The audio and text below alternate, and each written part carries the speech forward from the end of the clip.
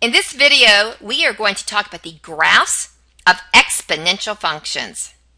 So I'm going to pick any number I want to for x, plug it into my function, and find my y. So I will get a list of points. Let's try a few. If I pick 0 for x, my f at x, f at 0, is just my y. So y is going to equal 3 to the 0. And anything to the 0 power is just 1. If I pick 1 for x, I will have y is equal to 3 to the first. Well, 3 to the first is just 3. If I pick 2, I will have 3 squared, which will be 9. What if I pick a negative number? Negative 1. Well, that will be 3 to the negative 1. Now, remember your rules for exponents. Whenever you have a negative exponent, you can move that term to the denominator.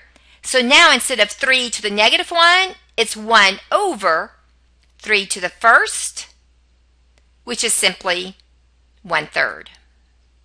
If I pick negative 2 for my x, my y will equal 3 to the negative 2, which is equal to 1 over 3 squared, which is 1/9. So let's plot a few of these points. So when I plugged in negative 3, I got 1/27. When I plugged in negative 2, 1/9. Negative 1, 1/3. When I plugged in 0, this is an important point. When I plugged in 0, I got 1. When x was 1, y, or my function, was 3. When x was 2, my function is 9. And you can see this increases very quickly. So I can draw my curve, and that is the graph of y equals 3 to the x. Now let's look at this exponential function.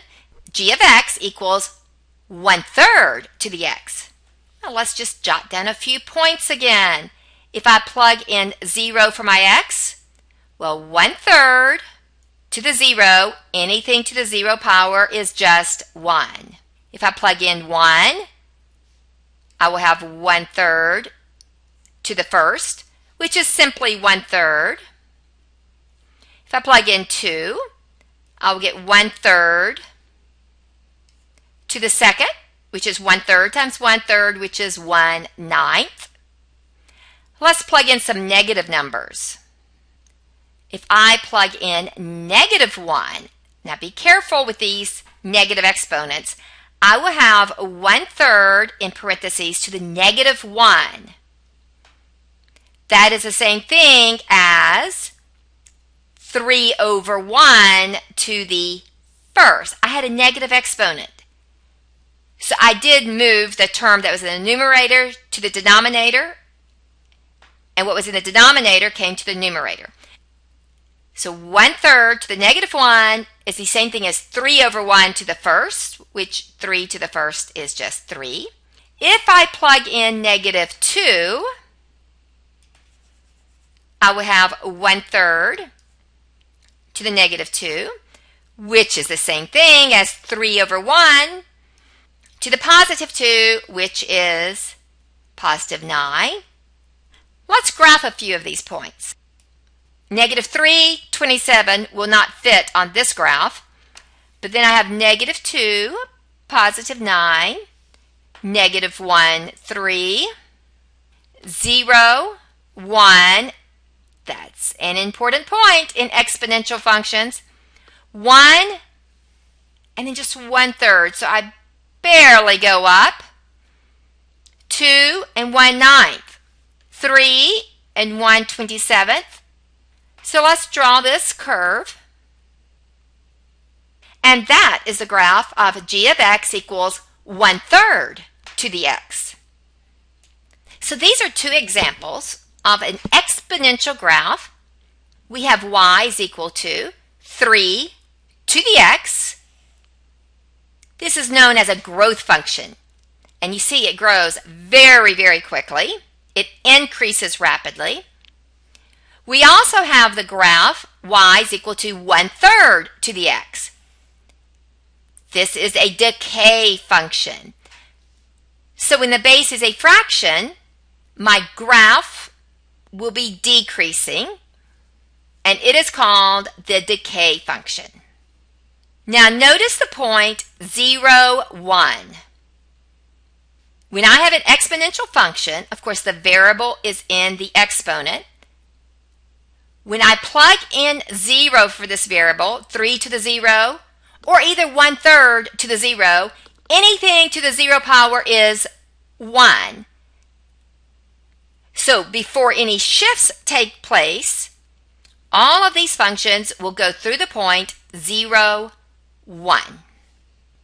Okay, I have plotted a few points for the exponential graph 2 to the x. And so sure enough, 2 to the 0, that will be 1.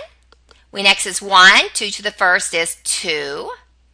When x is 2, 2 to the second is 4. When x is 3, 2 to the third is 8. And I have plotted a few points. Well, let's talk about their shifts. These shifts occur the same way our shifts did for parabolas and all of our other functions. Exponential functions shift the same way. The first shift I'm going to talk about is f of x equals 2 to the negative x.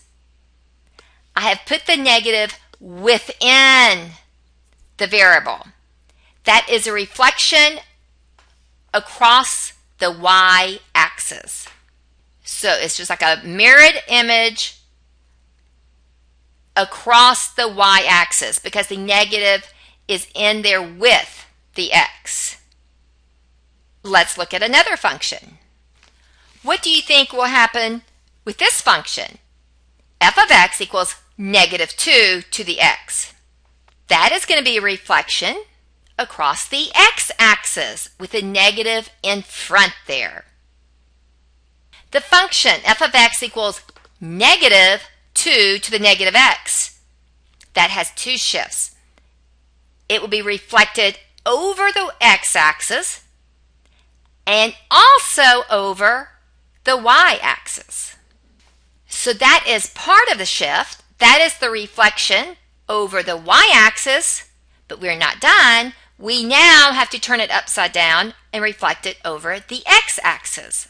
And so now we have the f of x is equal to negative 2 to the negative x. Now if I have the function f of x is equal to 2 to the x plus 1, you should know that my graph, I will take my graph and it will just shift up one place. And the last shift, if I have f of x is equal to 2 to the x plus 1, this is a right or a left, a horizontal shift. Be careful with the sign though. I will take my graph and I will shift all my points to the left 1. And I could of course use my graphing calculator and type in 2 to the x, graph it, and I will see my exponential function.